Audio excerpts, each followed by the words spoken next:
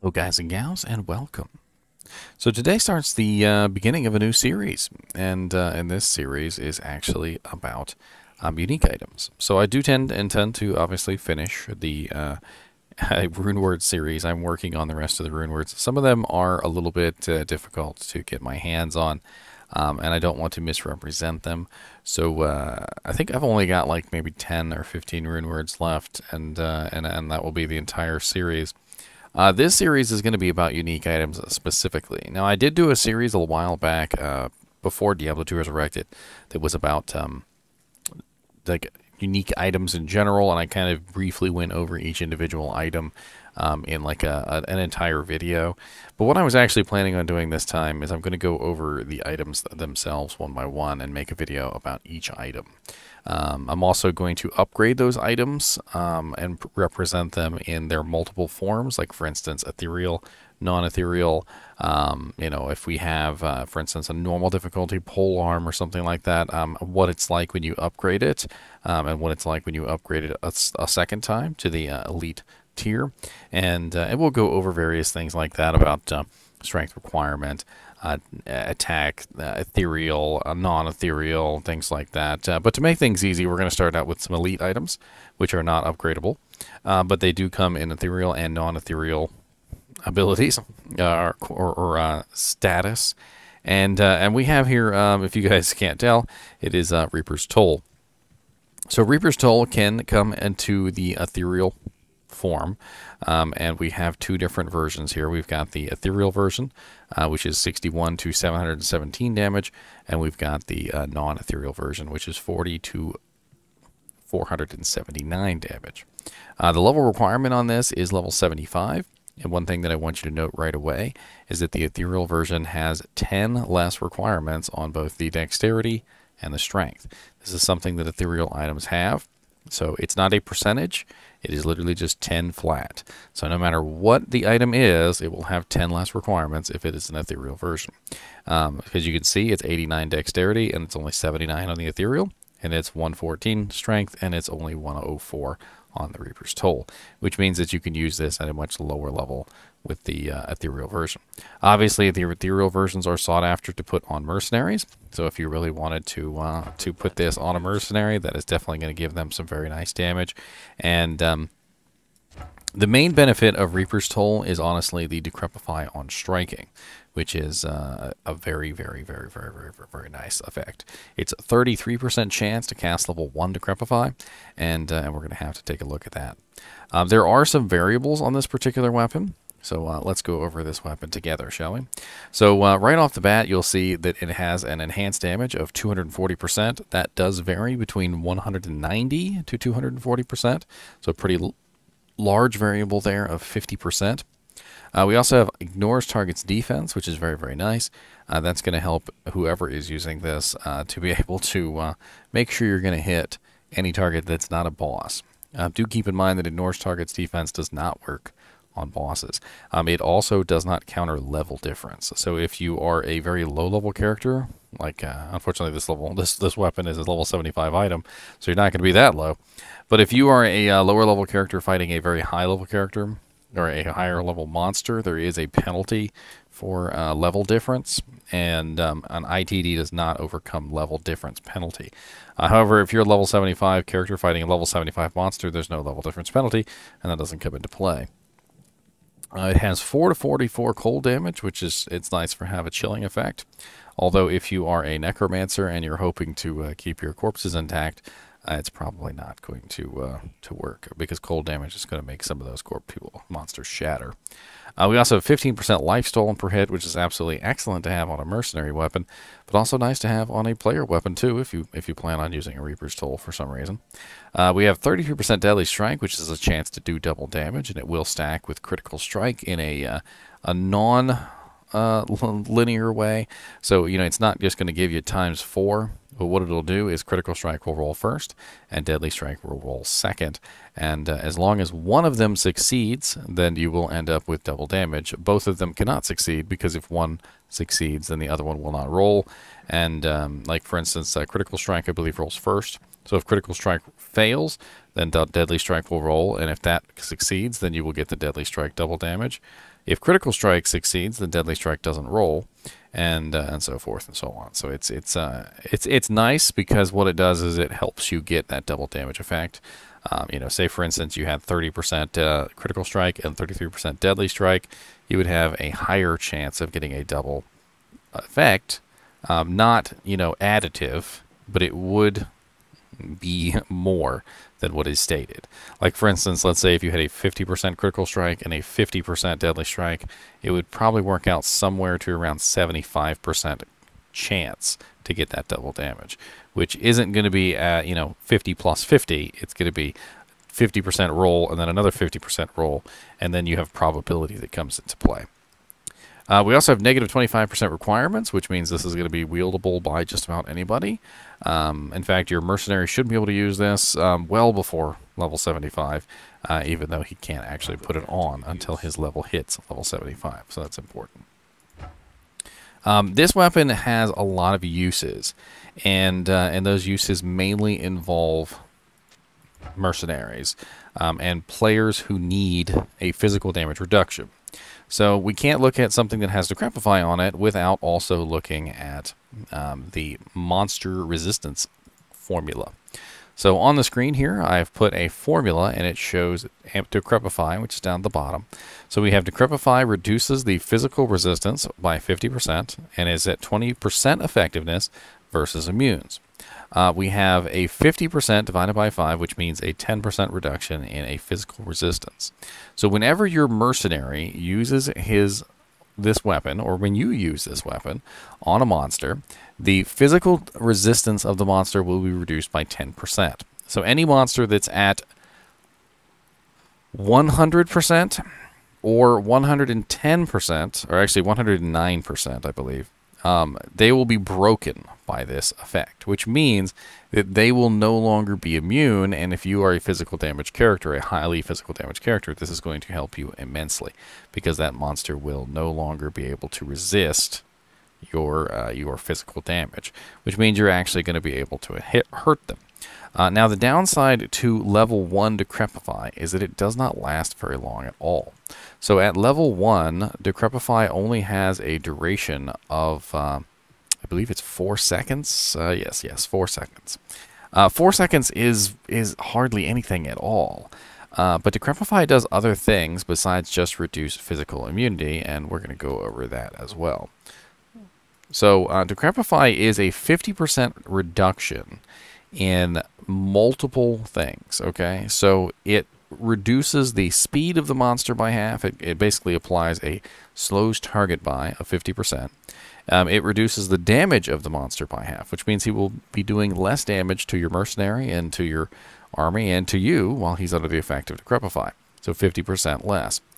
He will also have 50% less physical resistance. So a very, very awesome curse for a very, very, very, very awesome weapon. A lot of people will actually look for Reaper's Toll specifically to get that Decrepify on striking, especially if they are a very, very intense physical damage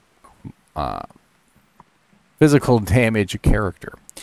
Physical damage characters tend to be things like a Strafe Boazon, or a Barbarian who's using Whirlwind, a Blade Fury Assassin. There are a lot of different characters who can definitely benefit from having the ability to break physical immunities.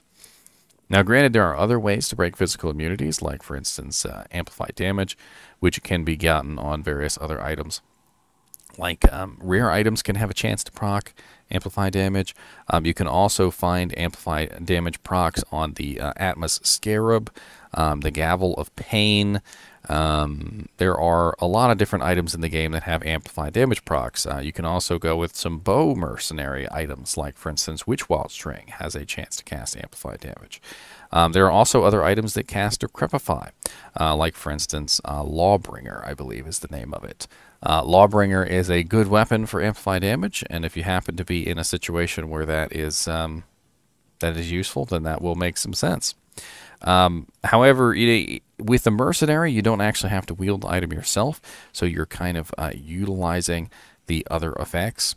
I believe Executioner's Justice also has Decrepify, but I think it's like when you kill a target, not when you strike. So there are various effects. You have the on striking, you've got the on attack, you've got on death, and various things like that. So it's important to keep note of what those specific things are.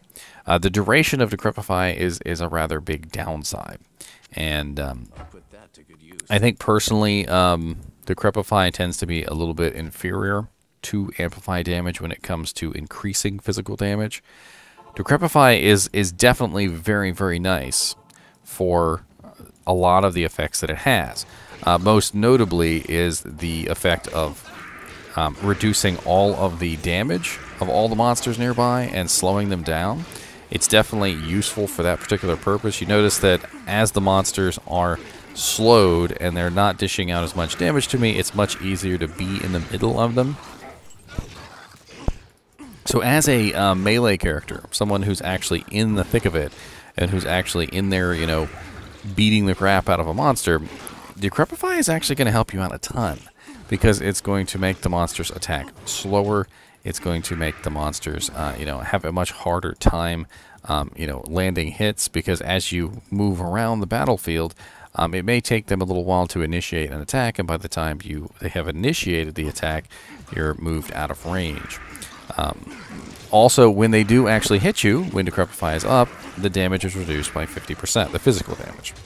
So it's very nice for those characters who are in there, in the thick of it, and who are actually, you know, dishing out the damage. Like, for instance, if you were a Whirlwind Barbarian, your Mercenary could be applying Decrepify, which would help you out. Now, do keep in mind, though, that you cannot proc effects on Whirlwind. So if I were to use the Thresher, I would not get the procs. But if you put it on the Mercenary, you'll get the procs, which is probably what you'd want to do. Now, the ethereal version would be ideal for your Mercenary, but if you don't have the ethereal version, you could, of course, use the regular version as well. The damage would be a little bit less, but you would at least have the ability to have that Decrepify spamming going on your Mercenary. Now, Threshers tend to be rather fast polearms. They're a little bit faster than most. They do have kind of a bad range, if I remember correctly. And let me pull that up real quick.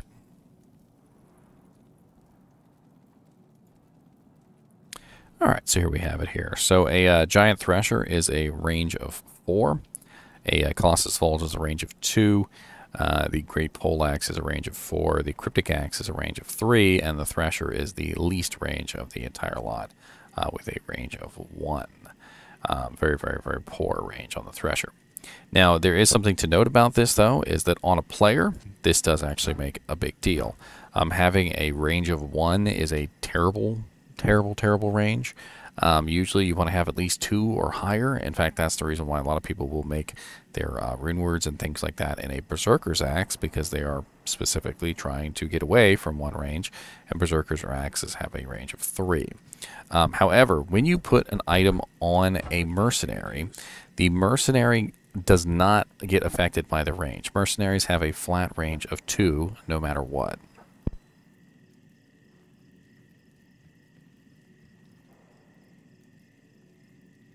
And because the Mercenaries have a base range of 2 no matter what, the Thresher actually ends up being a pretty decent choice for Mercenaries, because they're not affected by range. If they were affected by weapon range, there are a lot better choices that you could put on a Mercenary. But because they are not affected by weapon range, and Mercenaries actually deal a two range no matter what, the Thresher is actually a pretty solid choice. Now, the last thing that we need to talk about here is the TC class. So where do you find this item? Well, Threshers in particular have a TC class of 72, which is pretty high, but it's not like ridiculously high like a lot of the other items in the game. 72 just generally means you're going to find it mainly in Hell difficulty. You don't really have to go anywhere super special to find a TC 872 class item. Most class, most monsters in the game will drop a Thresher. Now, the answer to whether it will drop a Reaper's Toll, though, is the same. So you're gonna be able to find a Reaper's Toll from just about any Hell difficulty monster. Treasure Class 72 is essentially a level 72 zone. Level 85, or TC Class 84, is basically a level 85 zone. And then finally, the highest is TC Class 87. Now, a Giant Thresher is a TC Class 87, and Giant Thresher is the next up, essentially, from the Thresher. It's kind of a different class altogether. And the Giant Thresher has a range of 4, by the way. So, for instance, if you wanted to find a Giant Thresher, you would have to go to a level 85 zone, like the Pit or Ancient Tunnels, because they only drop there. However, if you were farming specifically for a Reaper's Toll, you wouldn't have to go specifically to level 85 zones, because most of Hell difficulty is high enough to drop TC Class 72 items. You're going to be able to get a Reaper's Toll from the cow level, for instance, which is a level 81 zone. So level 81 is high enough to drop a Thresher, and since level 81 is also high enough to drop the Reaper's Toll, you can farm in the cow level and find a Reaper's Toll. I like to point out where you can find these items, just simply because I know a lot of people are not just pulling up these videos to, to shoot the crap, so to speak. They actually want to find these items, or maybe they already found it and they'd like to look at the information on it. Anyway, I've already babbled on probably about as far as I need to when it comes to this particular item. It has a really cool name also, so that's also that. Anyway, as always, I do appreciate you guys and gals watching my videos, and keep watching.